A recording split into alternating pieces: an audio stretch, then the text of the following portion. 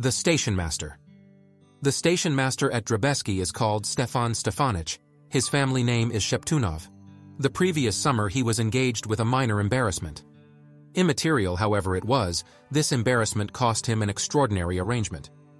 Due to it, he lost his new station master's cap and his confidence in mankind. In the late spring, train number 8 would pass his station at 2:40 in the first part of the day, the most badly arranged time conceivable.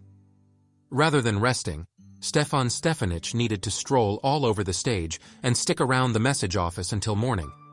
Each mid-year, Aleutov, his colleague, would leave to get hitched, and poor Sheptunov needed to hold the fortification all alone.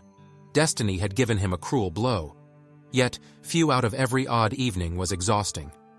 Once in a while, Maria Ilyinishna, the bailiff Kutsapietov's better half, would come over from the adjoining domain and visit him at the station. She was not especially youthful, or especially lovely, but rather gentleman. Let's be honest.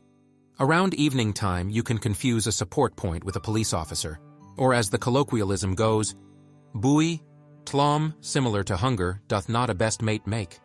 So anything will do. Whenever Madame Kutsapietov came to the station, Sheptunov would take her by the arm, move down the stage, and head for the cargo vehicles. There by the vehicles, hanging tight for train number 8, he would start declaiming promises, and keep it up right to the second the train whistle blew. One fine night, he was remaining by the vehicles with Maria Ilyinishna, sitting tight for the train. The cloudless sky was peaceful, and the moon sparkled gently, projecting its beams on the station, the field, the unlimited spread. Surrounding them, hushed up, tranquil. Sheptunov held his arm around Maria's midsection and was quiet. She also was quiet. Both remained in some sort of sweet light, calm like the moon, neglected. "What astonishing climate," Sheptunov would moan from time to time. "You're not cold, are you?" Instead of replying, she would cuddle up increasingly close to his uniform. At 2:20 in the first part of the day, the station master checked out the clock and said, "The train will be coming any moment. Come on, Maria. We should look at the tracks. Whoever sees the train lights first will be the one whose adoration is more grounded. Let's watch." They gazed into the wide breadth. To a great extent, faint lights sparkled delicately along the unlimited tracks. The train was not yet to be seen. Looking off into the distance, Sheptunov saw something unusual. He saw 2 long shadows stepping over the rails. The shadows were pushing right toward him, expanding and wider. One of the figures appeared to exude from a people body, the second from a long stick, which the figure was holding. The shadow was coming nearer. It was whisking an aria from Madame Angot. "Try not to stroll on the rails. It is taboo," Sheptunov yelled. "Get off the tracks." "Don't structure me about, you pig," the response returned. Insulted, Sheptunov surged forward, yet Maria Ilyinishna got his coattail. "For the well-being of God, Stepa," she murmured. "It's my significant other, Nazark." She had scarcely articulated the words when Kutsapietov showed up before the dazed station master. The shocked station master shouted out, slammed his head into something metallic, and burred under a vehicle. He squirmed free from it on his gut and ran along the option to proceed.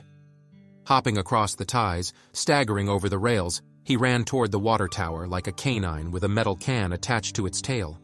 "That SDK, that stick he's conveying," he thought as he blasted.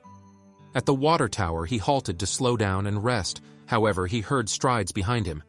He thought back and saw the quick shadow of a man with the shadow of a stick. Hysterical, he ran on. "Stand by a moment. Stop!" He heard Kutsapietov's voice behind him. "Stop! Keep an eye out! The train!" Sheptunov looked forward and saw the train with its terrifying, searing eyes. His hair remained on end. His beating heart abruptly froze. Assembling everything that is in him, he hopped into the haziness. For around 4 seconds he flew through the air, and afterward fell on something hard and skewed, and started moving down, grabbing at burdocks. "I'm on the bank," he thought. "Indeed, it doesn't make any difference. Better a protected idiot moving down a dike than an aristocrat beat up by a boor." An enormous, weighty boot ventured into a puddle by his right ear. He felt 2 hands nudging his back. "Is that you?" He heard Kutsapietov's voice. "Is that you, Stephan Stephanitch?"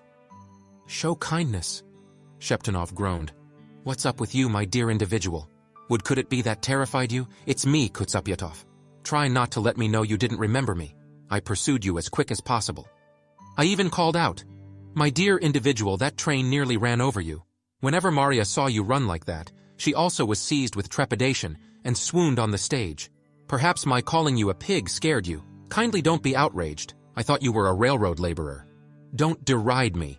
On the off chance that you are hanging around for retaliation, go on. I'm in your grasp. Sheptunov groaned. Beat me, disfigure me. My dear individual, what's going on with you? I came here to discuss something. I pursued you to talk business. Aleutov was quiet for a couple of moments, and afterward continued. It's a significant matter. My Maria let me know that you like a touch of hanky-panky with her. To the extent that that goes, it's fine by me. With regards to these issues, I for one don't care a whole lot. Yet assuming we take a gander at the circumstance good all around, I would be respected if you could be prepared to come to some kind of an accommodation with me. All things considered, I am her better half, the top of the family, you could say. Legitimately talking. Whenever Prince Mikhail Dmitrich was hanky-pankying with her, he would slip me 2 25ers per month. What amount could you settle for? A genuine man's statement is great as gold. However, kindly, get up. Sheptunov stood up. Broken, tarnished, he hauled himself up the dike. How much would you settle for? Aleutov rehashed. I was considering just requesting a 25er, since I needed to check whether you could have a little position accessible for my nephew. In a surprise, Sheptunov staggered aimlessly to the station and hurled himself on the bed. Whenever he woke up the following morning, his cap and one of his shoulder lashes were absent. Right up till the present time he is embarrassed. The end.